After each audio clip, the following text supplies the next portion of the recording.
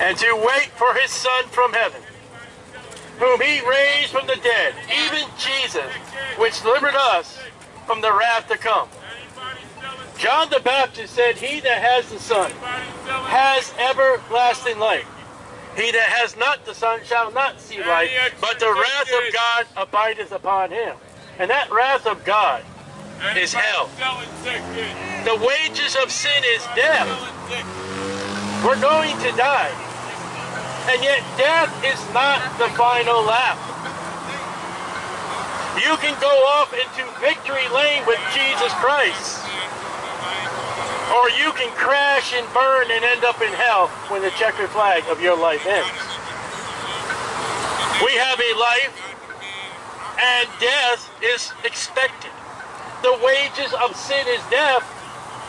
And the Bible says, for all have sinned and come short of the glory of God. And no, don't say you're good when the Bible says there is none that doeth good. No, not one. Don't lie against the Scriptures. And we fall short. And the shortness that we need to get to the Father is the one that said, Jesus, I am the way, the truth, and the life. No man cometh unto the Father but by me. And so access to God the Father by the one that says, I am the way. Disregard church. Disregard baptism. Disregard anything you can do, because there's nothing you can do to save yourself and that which has already been done by Jesus. You see, Jesus Christ suffered and died according to the Scriptures. And he was buried. And he arose again the third day according to the Scriptures. Now check your local graveyards. There's no one coming out as of yet. No pope has come out of that grave. No preacher or preacherette has come out of that grave. Only Jesus Christ, victory, as it said in the Scriptures. And wait from his Son from heaven, whom he raised from the dead, even Jesus, which delivered us from the wrath to come. Believe on the Lord Jesus Christ, and thou shalt be saved.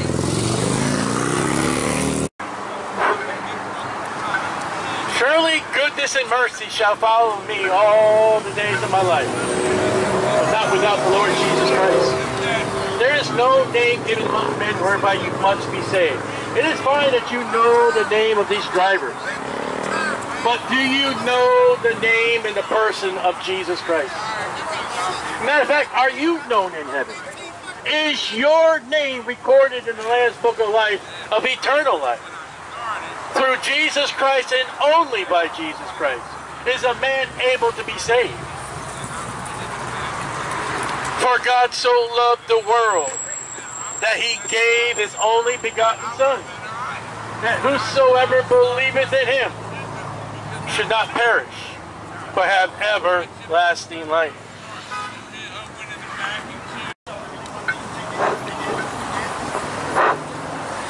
The wages of sin is death, the Bible says. That's the finish line. But it's not finished. A victory lap is through Jesus Christ into heaven. Be absent from the body and present with the Lord.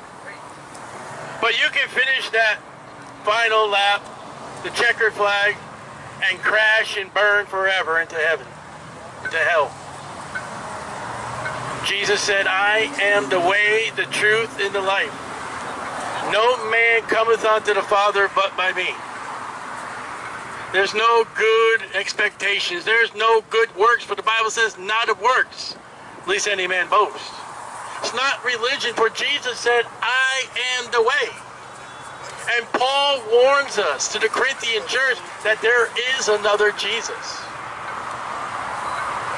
There is a Jesus that's anti-scriptural, and there's a Jesus according to the Word of God. And his gospel is that he suffered and died according to the Scriptures. And he was buried. And arose again the third day according to the Scriptures, and that's the means to get to heaven.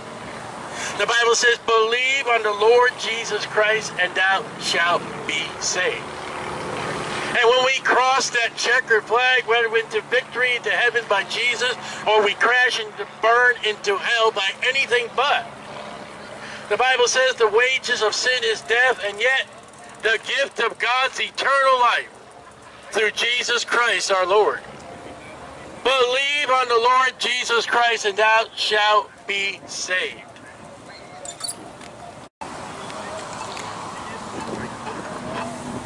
For God so loved the world that he gave his only begotten Son. That's the love of God. The love of God is Jesus Christ, because there's no other way. For Jesus said, I am the way, the truth, and the life. No man cometh unto the Father but by me.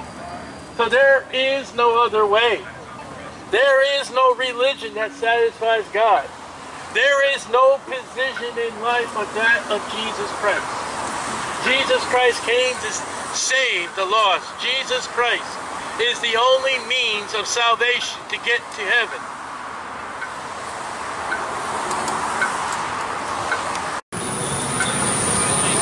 Are you good enough? When the Bible says there is none that doeth good. So if you're going to say you're good, and the Bible says there is none that doeth good, then you're not good enough. God said, be holy for I am holy. But you're not even good according to the scriptures. And for God so loved the world that he gave his only begotten Son, that whosoever believeth in him should not perish, but have everlasting life. The Bible says, he that has the Son has everlasting life. He that has not the Son shall not see life, but the wrath of God abideth upon him. And if you're not good enough, I don't care if you think you are, the Bible says there is none that doeth good. The fact is that we have to have the righteousness of God, and that righteousness is settled in Jesus Christ. The Bible says, go in all the world and preach the gospel. The gospel is that Jesus Christ suffered and died according to the scriptures, and was buried, and arose again the third day according to the scriptures. The wages of sin is death. And we're all sinners, that's why we're not good enough. For all have sinned. For all have come short of the glory of God. When you come short and you're not good enough, you're not going to make it to heaven outside of Jesus Christ. You will die, as all will do, and you will be buried, hopefully. And the Bible says in Luke 16, without Jesus Christ, you will wake up in hell in torments. And eternal life, one day when death comes, to be absent from the body and present with the Lord, is to put your faith and in your trust in Jesus Christ, and Jesus Christ alone. For only Jesus saves.